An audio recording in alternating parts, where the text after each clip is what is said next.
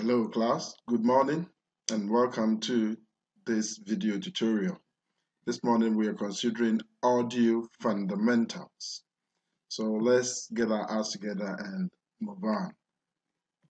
Now, when we talk of audio, we are talking about sound. And sound is a form of energy that is normally produced from a vibrating source and is through an elastic medium, and normally is the ear that is used to detect. It is the brain's interpretation of electrical pulses being sent by the inner ear through the nervous system. So normally when you speak, what happens is that the sound goes through the air, performing simple harmonic motion, set the air in the ear into vibration, and then these vibrations, there are pulses, that is some bones in the ear that detects them in the form of a sound and is sent into the brain for interpretation. So normally it travels in the form of series of compression and rarefaction. Compression means the air pressure becomes high at a point and then becomes lower at another point. So it's elastic. It's like expand, compress as it travels through the air. So it creates what we call points of high pressure and low pressure in the medium through which it travels. Now, the main study of sound is called acoustic and is a branch of physics, okay, that studies sound, and sound is measured in decibels. Normally, the actual unit is bell, but bell is so big a unit, so we normally use the deci, 1/10 of a bell, as a unit of sound. So audio is sound within the acoustic range available to humans. So you see, when we talk of sound, the frequency ranges from, let's say, 1 up to about 20 kilohertz. It's even above that, about 25 kilohertz going to the out sound, but the ear is capable of listening to only a range of frequency. At very low, the ear cannot hear, and at very high, the ear cannot accept it. And the extreme high frequency sound is what we use in ultrasound scan for detecting pregnancies and other things at the laboratories.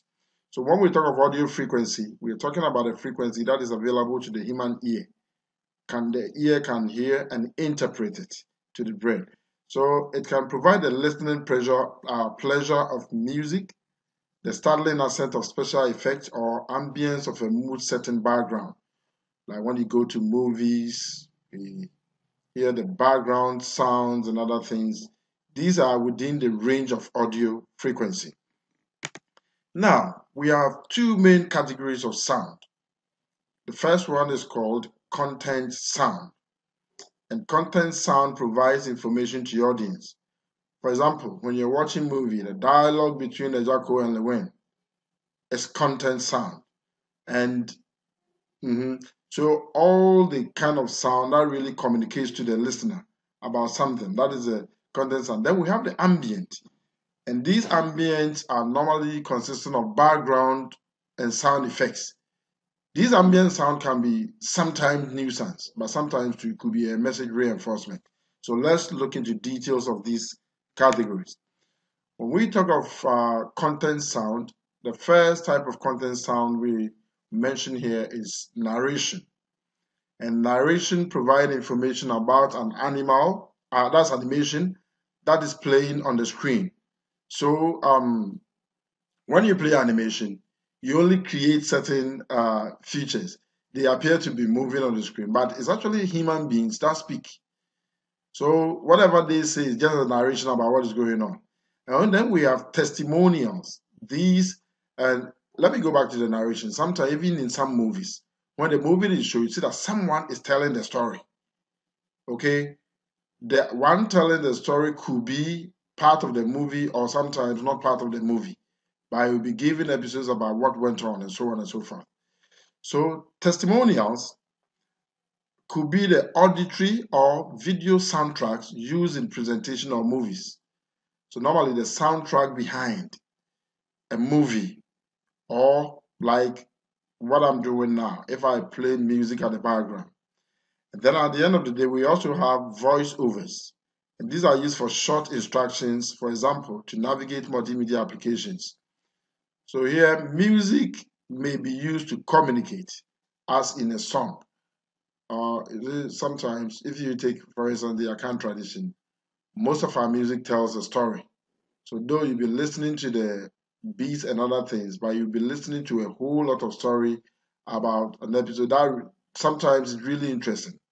So these are voiceovers, and in voiceovers, sometimes you could have a short note of voice educating you about something. Press here, press here. They are within voiceovers, and normally used for very short instructions during a. Then we have ambient sound.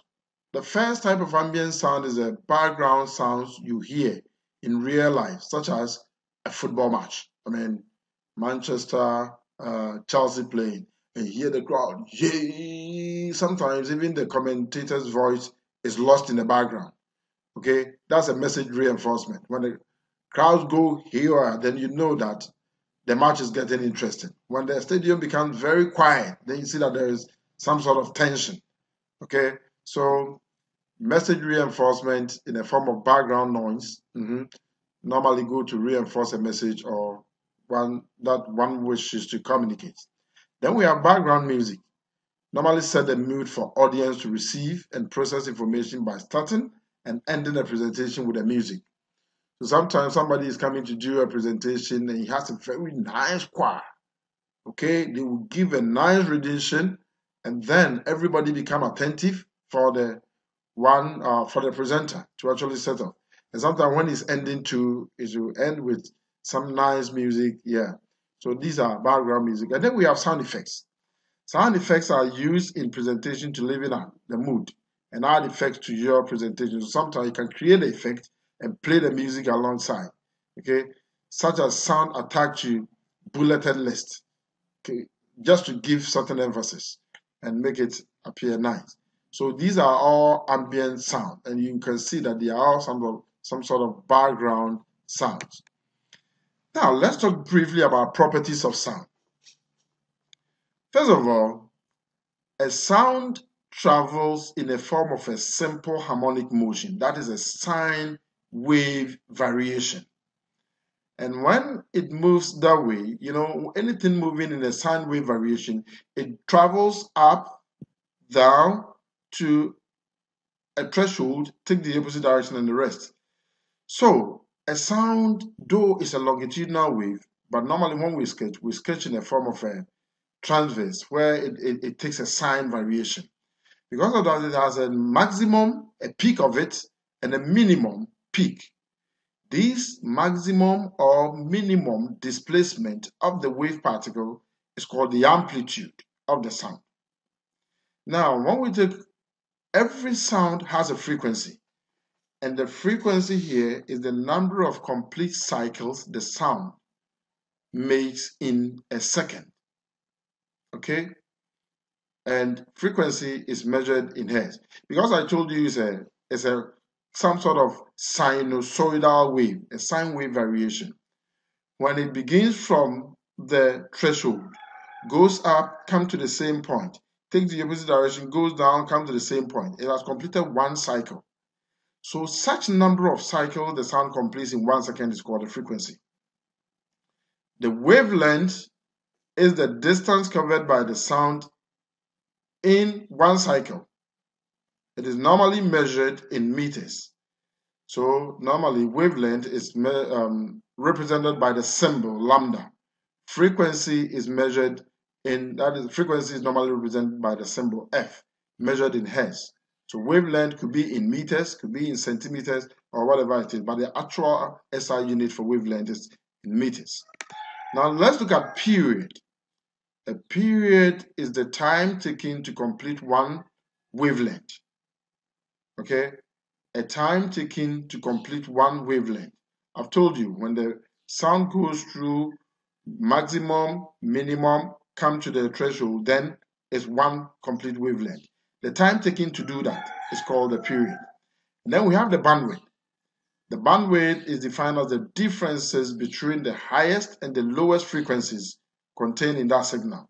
So for instance, a sound wave may consist of several frequencies put together, but a signal which spans the range of, let's say, 200 Hz to about 3200 Hz has a bandwidth of that difference, which is 3200 minus 200, giving you 300 Hz. So in effect, bandwidth takes the difference in the frequency between the highest and the lowest frequency ranges within the sound. Now, the velocity of sound is not constant like that of electromagnetic wave, where you can have the velocity to be 3 times 10 to the power 8 meters per second for all electromagnetic wave. No, sound wave, the velocity depends on the medium through which it travels, and it's normally because of certain factors. So velocity of sound in air will be different from velocity of sound in a particular metal. But in all, velocity is given by the frequency of the sound times the wavelength, and is measured in meters per second. So forget about what is written here in terms of the unit. It is meters per second. So that is the general. So this is the general equation of a wave. Velocity is equal to frequency times the wavelength. Now, let's look at some of the characteristics of sound. That this is about few theoretical aspects of sound that we are dealing with. Now, the loudness of sound is a sensation in the individual minds, and it depends on the intensity of sound. Now, when we talk of intensity of the sound, is the amount of sound per unit area perpendicular to that area. When we talk of loudness, it depends on the intensity. That's the amount of sound energy hitting an area per second. Loudness, we say, is a sensation in the individual mind because what is louder to you may not be louder to me. Let's take two people. One works at a factory where machines are always running high, and then the other works in a banking environment where the environment is always quiet. In such places, the ear becomes so sensitive that even the drop of a needle can be heard. But in the factory, the sound is so loud that if you want to speak to one another, you need to shout.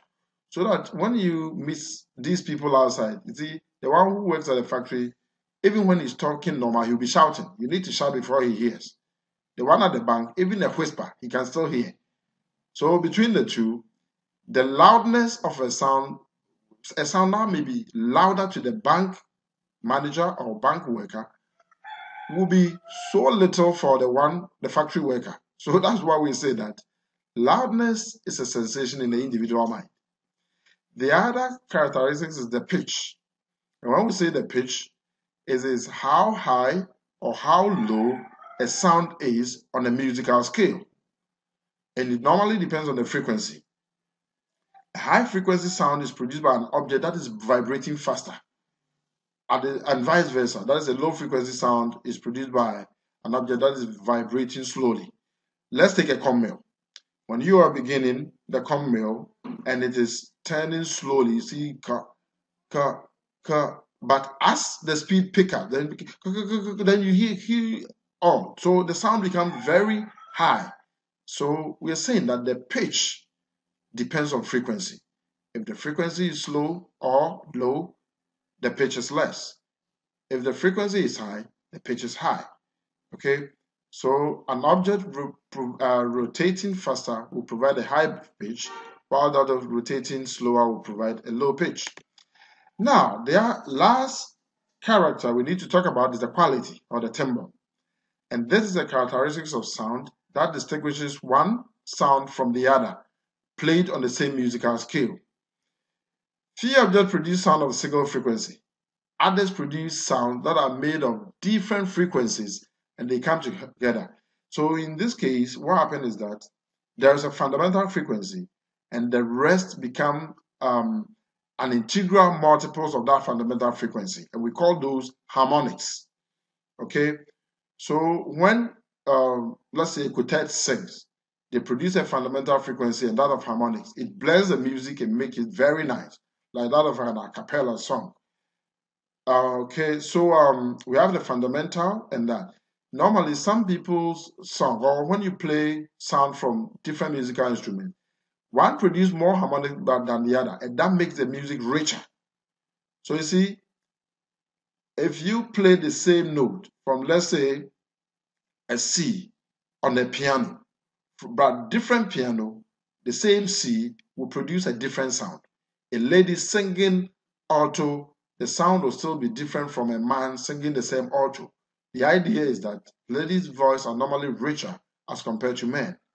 So a timbre or quality is some sort of character that differentiate two sounds that is played on different machines. One is richer than the other because of the number of harmonics that is produced. Now let's see. Multimedia sounds are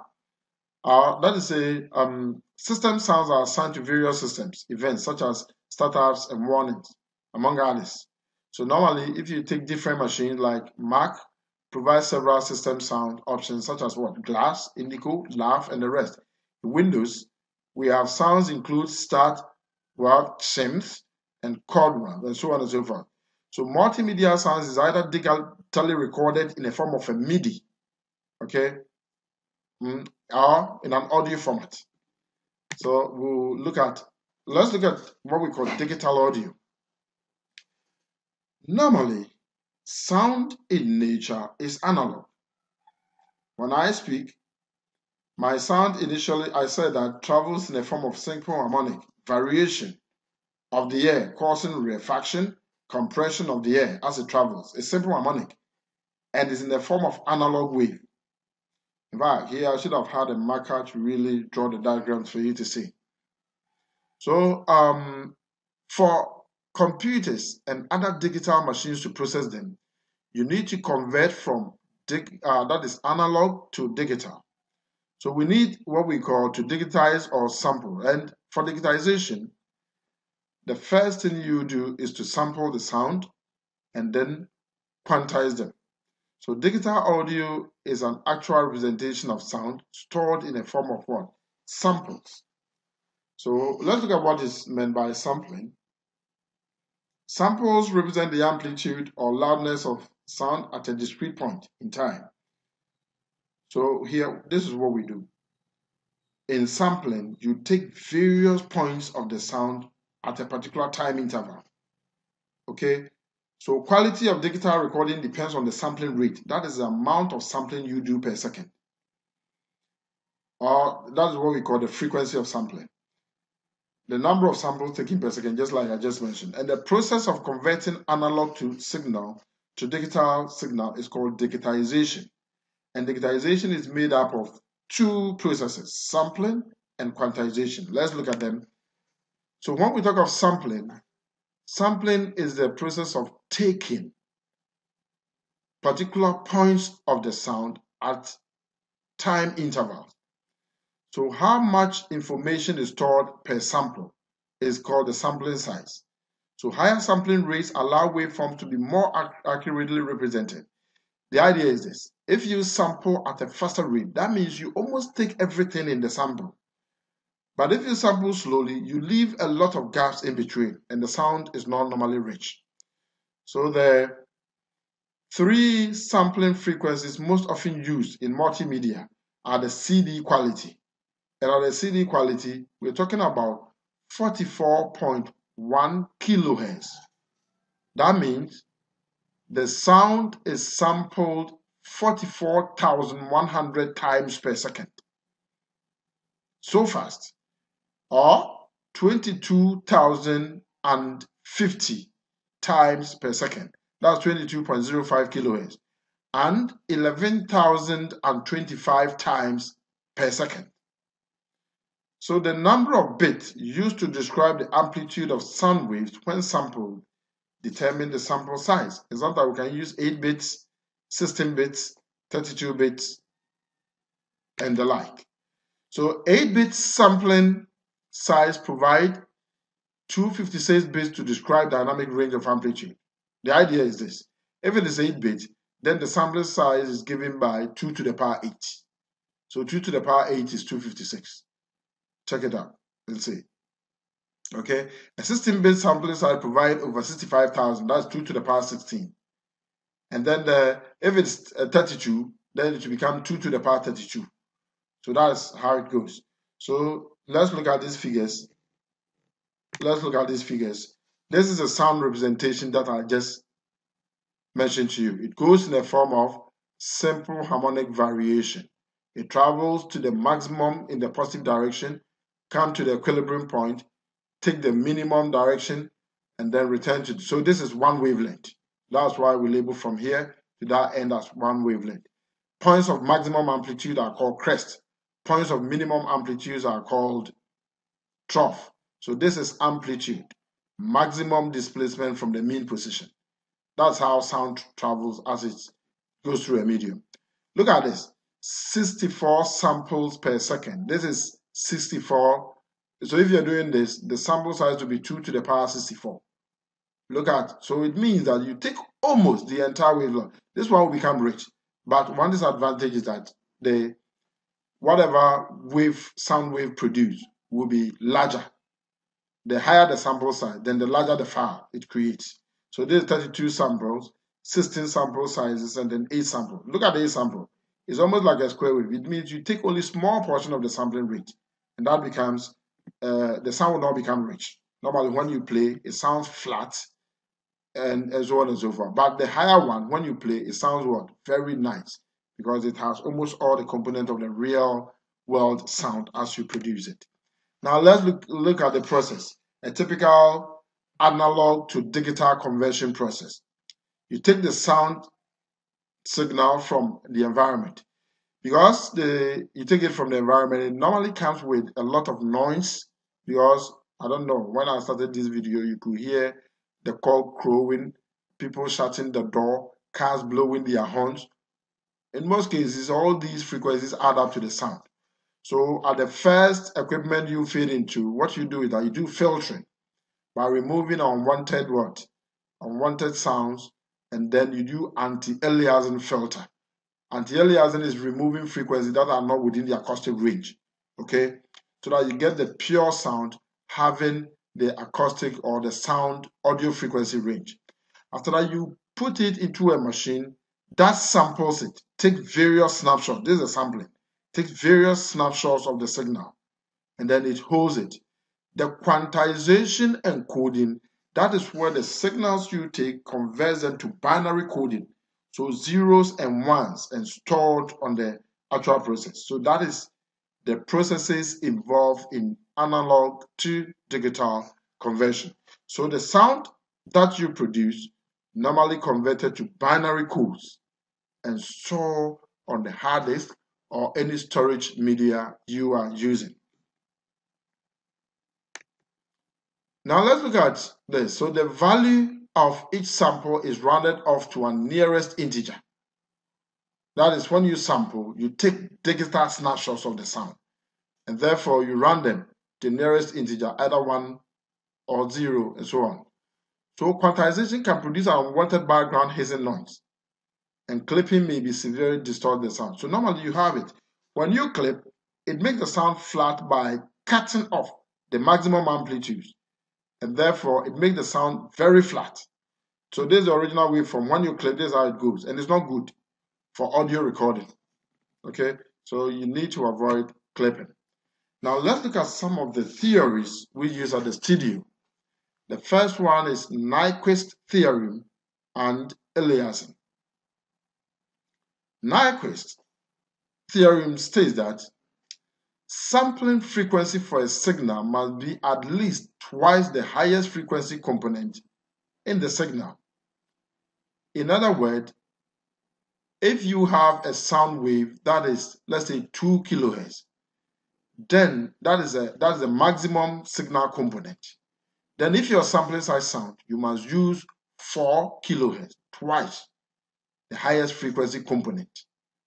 Okay, so it's saying that the amount of sampling you do must be twice the highest frequency component of the signal.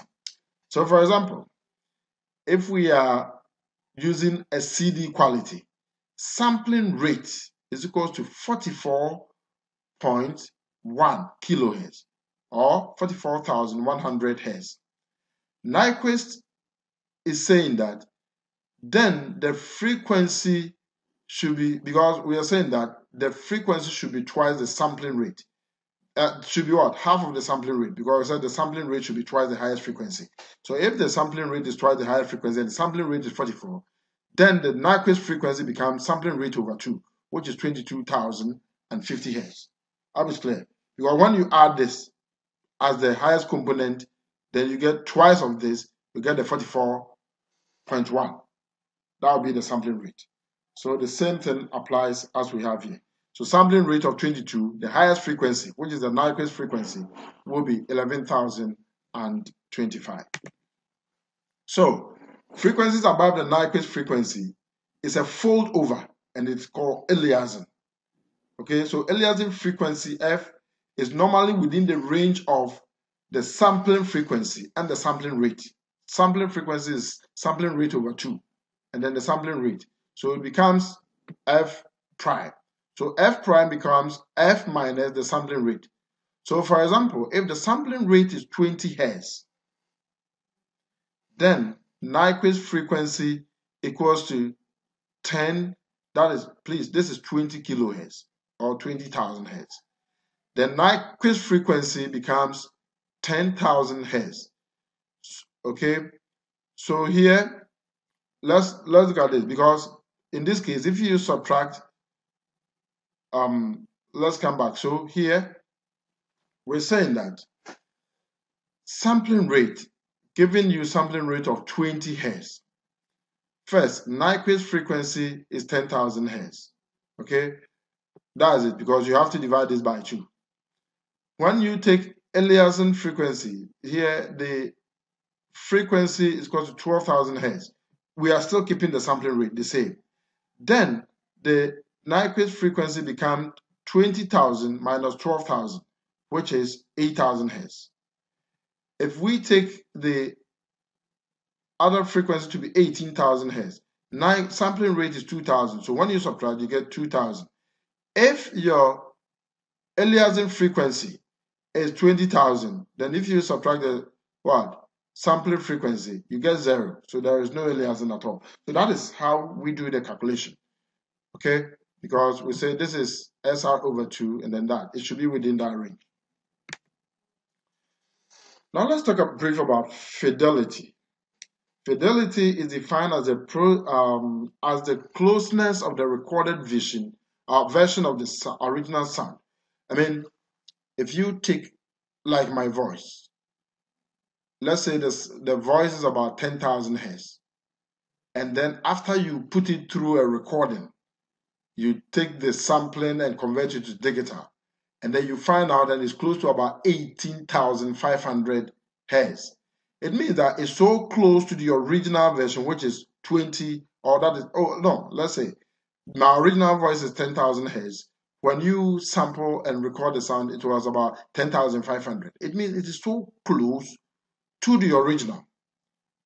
In such case, we say it is of high fidelity. So when you record a sound and do everything, if the one you recorded is so close to the original sound produced, then it is called a high fidelity sound. If it is far away, then it is a low fidelity sound. Okay, so a really high fidelity, we call it hi-fi recording, takes up a lot of memory because it's so close to the original. It's about 176.4 kilobytes for every second of audio of stereo quality sampled at 16 bits, 44.1 kilohertz per channel. So fortunately, for most computer multimedia applications, it is not very necessary to tune it to high fidelity because the machine has a way of filtering it to make it quality close to the original. Okay, so the crucial aspect of preparing digital audio files are, first, you balance the need for sound quality against the available RAM and hard disk space, and then setting the appropriate recording levels to get a high quality and clean recording. After this video, I'll give you a particular link. You have to watch that video. It's more than an hour video, but it will teach you how to set up a recording studio and all the equipment you need, the software you require to run such a studio. Okay, so take note. It could be a nice way of starting something like a sound recording for musical recording and other recordings that is we normally use in our daily activities. So let's look at what we call sound, that is signal to noise ratio. Every sound you record from nature comes with certain noise backgrounds. For instance, I'm using computer to record. Even the computer itself can generate a background noise. The earphone consists of certain magnets and other things in there, can generate small amount of noise within. People shouting from outside can generate noise. So normally, noise is attached with real world sound. But then, how much noise is in a particular amount of sound? That's what we call signal to noise ratio. If you have so much sound as compared to small amount of noise, then signal to noise ratio becomes very high. And when it is high, it gives you good quality sound. If signal to noise ratio is low, then it means that your sound is poor. Okay, so that's the meaning. Okay, and it's given by 10 log to the base 10 power of what? Signal to the power of noise. In terms of amplitude, it is given by 10. In terms of amplitude, it is given by 20 log to the base 10 into bracket amplitude of the signal to the amplitude of noise, and they are all expressed in decibels. Because the fact is, power is related to amplitude by what? A squared. So normally when you convert, the square makes this one 20. Okay, that is why this one becomes 20 log 10, and this one is 10 log 10 when you use power, and here you will use what? Amplitude. So we've defined all the parameters over here. Let's look at one of the calculations I use. So for example, a sound signal has an input power of 25 watts and a noise component of 5 watts. What would be the signal to noise ratio? So because we use power, we say 10 to the power log 10, power of signal to power of noise. So 10 log 10 to the power, that is 25 over 5. And you need to 10 log to the base 10 of what? 5. That is when you divide 25 by 5. And it will give you 1 point something. When you multiply it, 0 point something. When you multiply it by, you multiply it by 10, you get 7 decibels. So that becomes your signal to noise ratio. You can try one with amplitude instead of power. Okay, so that one, you 20 log to the power base 10 amplitude of signal over amplitude of noise, and that'll give you so this one is a trial for you. Look at it, you write it, you try it on your own. Okay, let's look at file size. How do you calculate the size of a sound recording? In fact, in recording we have two main types, either in mono or stereo. So mono recordings are fine, but tend to sound a bit flat. Okay, normally mono is not, because it takes only one channel and it's a bit flat, as it doesn't sound nice to the ear. It's not interesting. Stereo sound requires twice much storage space as mono because it uses 2 channels, and it takes the size twice that of a mono. So that is it. So let's look at this. For you to record a sound or calculate the size of a sound recording, we take the sampling rate times the duration of the recording times the bit resolution over 8, because we have to calculate it in bytes. And then you multiply by 1, that is if it's mono. If it's stereo, you multiply by 2 because of the 2 channels. So let's take one example. For instance, for a 10-second sound recording at 22.05 kilohertz, 8-bit resolution, monophonic, the size will be 22,050 times 10 seconds, then 8 over 8, because that is, we said we divide the bit resolution by 8, multiply by 1, and that will be 22,500 bytes. Okay, and normally good for speech. Okay, you can convert this one to megabytes by dividing it by 102 1024 times 1024. I mean, you want to divide it, that's what you get. So let's take another one. For stereo recording of the same sound, okay? For 10 seconds of good music quality at 44.1, that's CD quality, 16-bit resolution stereo. You have the sampling rate, that is 44,100 kilohertz by 10, that is the what? The 10, that is the seconds time. And then 16 bit resolution over 8, meaning 2 bytes. Multiply by 2, that's the 2 channel because it's stereo.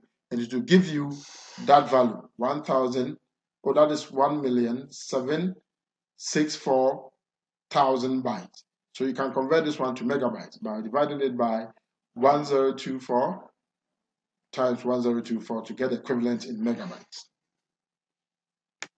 Okay, so for tools, we have a lot of tools that we use to record sound. In our next lesson, I'll take you through video tutorials of how to record and edit sound. For the meantime, I want you to watch these links I've provided here. They provide you with various tools. In fact, the tool I consider, we have so many of them, but the one used at the studio currently, you can get it cheap, download it free, is Audacity. And you can watch how to use Audacity to record and edit sound using this channel on YouTube. Another one is here. So I'll send you both of this video recording and that of the slides so that you can actually copy these links and watch them. I provided another link here, and this link, I just don't want you to watch. Download it. It's about an hour, over an hour long video, and it teaches you all the equipment necessary to set up an audio studio for you to run sound recording and what? Editing and all the necessary things you need in music. I hope this video has been good, and I want you to watch and ask your questions, necessary questions as we go along. Thank you for watching. God bless you.